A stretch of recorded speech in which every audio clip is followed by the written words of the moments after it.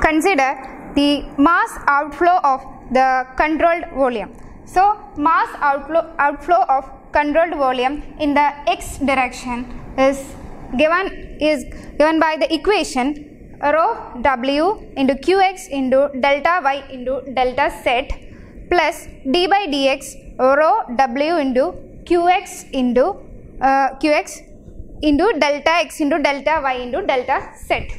So here the rho w is represented by the density of the fluid, and qs is the flow per unit cross sectional area, and delta y and delta z is the area of that particular plane in which through which the water is flowing, and d by plus d by dx of density into the discharge or the flow per unit cross sectional area into delta x into delta y into delta z. Because the water is flowing in all the three dimensions, we have to consider the rate of changing length in the x and y and z direction respectively. So this equation is numbered as 4.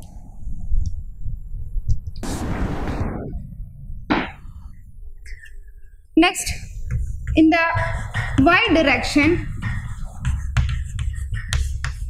the mass outflow can be represented by the equation rho w into qy into delta x into delta z plus d by dy into rho w into qy into delta x into delta y into delta z.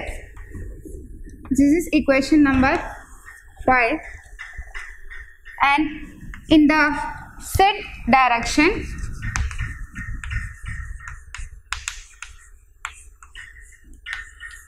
the mass outflow will be rho w into qz into delta x into delta y plus d by dz into rho w into qz into delta x into delta y into delta z. This is equation number 6. So we got the mass outflow equation in the x direction and y direction and z direction. Next, we have to consider, that is, the groundwater flow equation is mainly based upon the law of conservation of mass as well as the law of conservation of energy. So, according to this law, the mass inflow minus mass outflow is equal to the change in storage per unit time. Change in storage per unit time.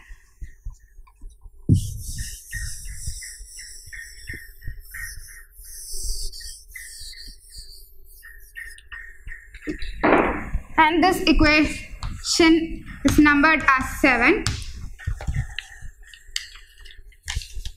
And for the next equation is the mass inflow minus mass outflow, that is the change in storage. So according to this equation, the next equation will be the equation number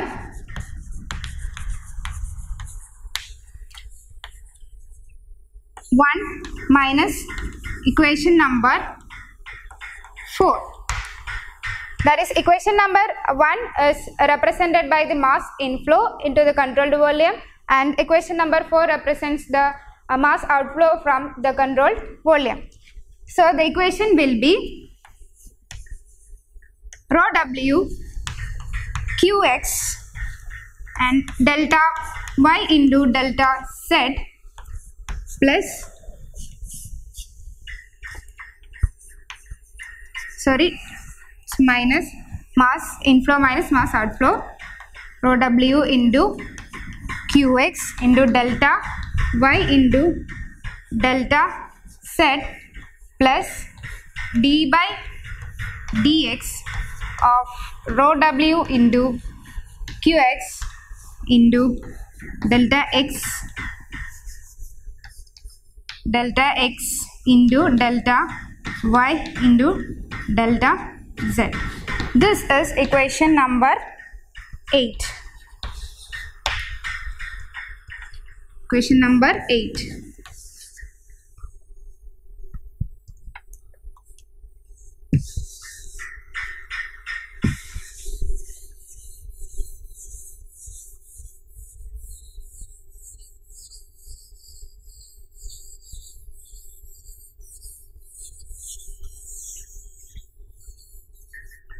Next is the mass inflow minus mass outflow in the y direction. So the equation will be rho W into Qy into delta x into delta z minus rho W into Qy into delta x into delta z plus d by dy into rho W into Qy into delta x into delta y into delta z.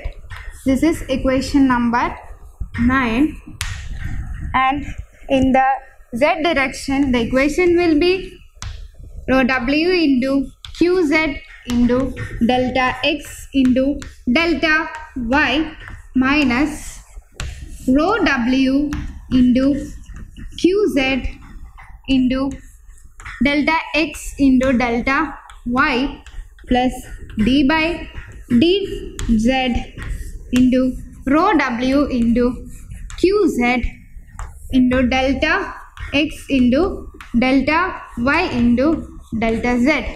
This is equation number 10.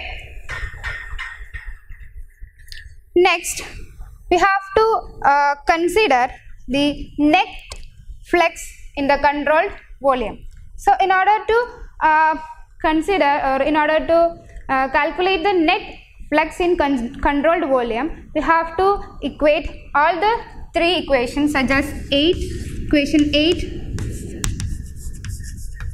plus 9 plus 10 will give the net flux in the controlled volume. Net flux in the controlled volume.